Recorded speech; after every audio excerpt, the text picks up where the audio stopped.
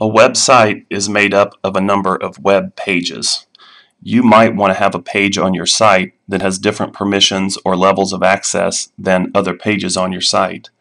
For example, you might want to have a page that's invisible to everyone except for one or two people who are explicitly given permission to see it.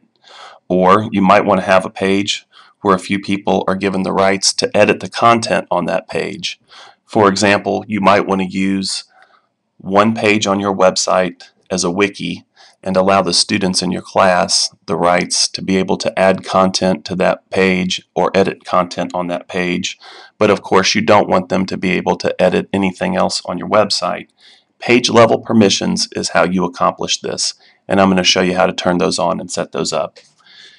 You can see on my website I've added this page right here called Test Page, and using page level permissions, what I'm going to do is I'm going to make that page invisible to everyone in the world except for one person who not only will have the rights to see it, but I'm going to give her the rights to edit that page as well. To turn on page level permissions, click More, Manage Site, and Sharing and Permissions. Click this button over here, Enable Page Level Permissions, and you turn them on. Here's my website and all of the pages contained on my website, and this is the page we were talking about, Test Page. I don't want that page to be visible to anyone else in the world. I want to make it invisible. Alright, so what I'm going to do is I click on Test Page, and right here where it says this page is public on the web, I'm going to change that. I'm going to make that page private. Alright, now here's how we can verify that. Of course, you still see it because I'm signed in as me, but let me sign out. I'll come back to that web page, and that tab is gone. So that page right now is invisible except to me because I was the only person who was listed as having rights to see that page.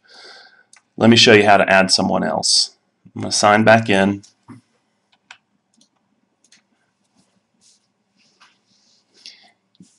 Go to More, Manage Site, Sharing and Permissions.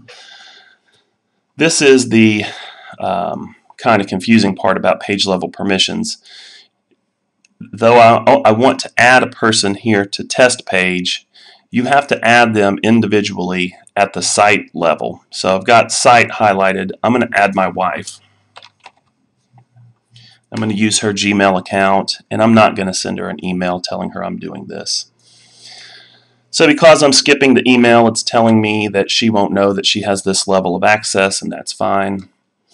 And then this is telling me that the person at this address is not within our organization. It's not a Richland 2 email address. Am I sure that I want to do this? Yes. So it has added her at the site level. Now the default at the site level, this is important. When it adds people in, it gives them the right to edit. At the moment, this means she can edit any page on my website. I'm going to change that to View.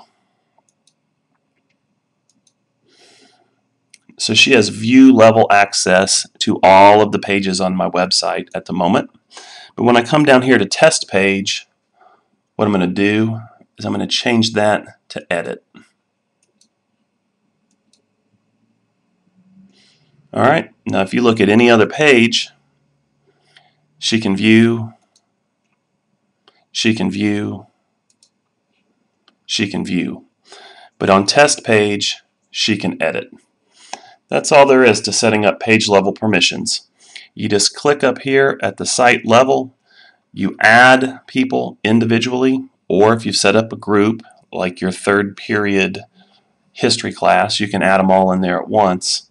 And then you go to the page where you want to set up their rights, and you give them that level of access on that particular page. And that's all there is to page level access. You can control what people see on your website, and you can control what people can do with individual pages on your website.